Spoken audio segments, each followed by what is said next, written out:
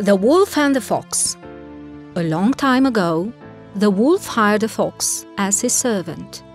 It wasn't easy for the fox to put up with her master, but he was much stronger than her, so she had no choice but to tolerate him. Often the wolf would send her to get food. The fox would go out and steal a sheep from the flock, or the human's omelette left to cool on the windowsill, or a chicken from the yard. But every time she was very careful not to be seen.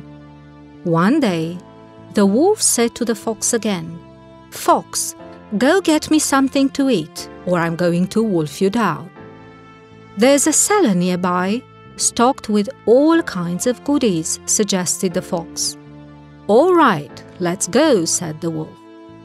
They crept in through a small crack and saw that the cellar was indeed full of all kinds of delicious treats: ham, sausages, cheese.